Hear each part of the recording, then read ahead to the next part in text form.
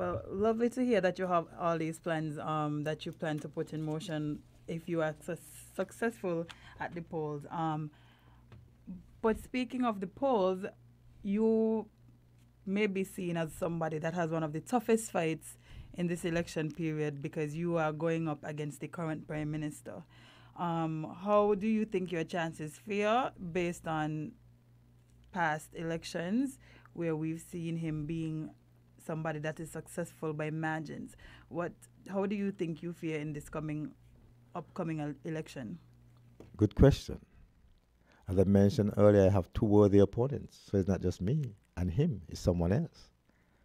But from what I'm hearing from people, some people are saying you have a good chance to take away a lot from him, and then a lot of people are saying you have a very good chance of winning. And when I hear things like that and I see the persons who are giving me the support, it's not a matter of if I'm going to win. It is the margin I'm going to win by. What? Okay. Okay, big talk. Let's go. Because, as the scripture says, with David and Goliath, even his brothers go back and look after the sheep. But what they didn't realize, the sheep looking after him, if you want to put it that way, prepared him. Because during the process, when they were not there, he defeated the lion. He defeated the bear to protect his sheep. And even when he went on the field and he tell the king, no one, all the great men of war feared Goliath. And David said, I'm going to take him. And you know why he was so confident? You know the story. You know who was with him and helped him when he was looking after the sheep. And it's the same philosophy here. Because I said how I reach here. And I don't think I'm going to reach here just to be a candidate. I'm going to reach here to be the representative. I'm here to be the representative. I'm the representative for Constituency 7. And what did David do? He didn't want the armor that the king provided for him because it was too big and too heavy. He said, I have something right here. And what I have right here is not the armor of a seasoned politician, but the armor of truth, the armor of being helpful to persons when I was not even thinking about being in politics. When I finish with this, I'm going to tell you why. I have the preparedness of mentalists from the training and the help that I had from people in the community.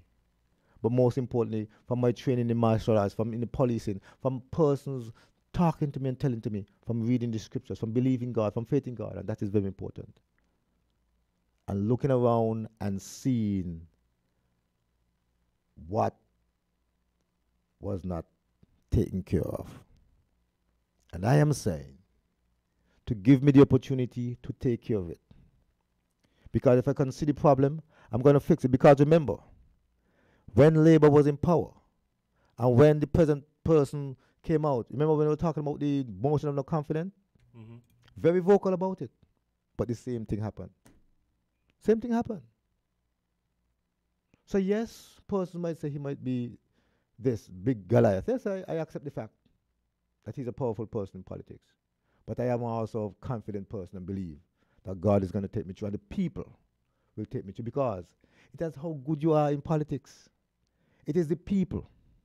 And it's the people of Constituency 7 who's going to take me down Church Street into the White House with my other colleagues, Pam and CCM, to form the next government of this great nation of St. Kitts and Nevis.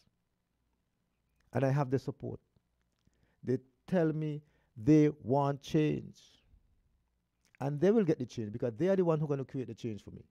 So I'm glad for that question to let persons know that, yes, I acknowledge I have a well-seasoned politician, but at the end of the day, we had a song one time, Small Axe Cut Down Big Tree. Mm-hmm. Oh, yes.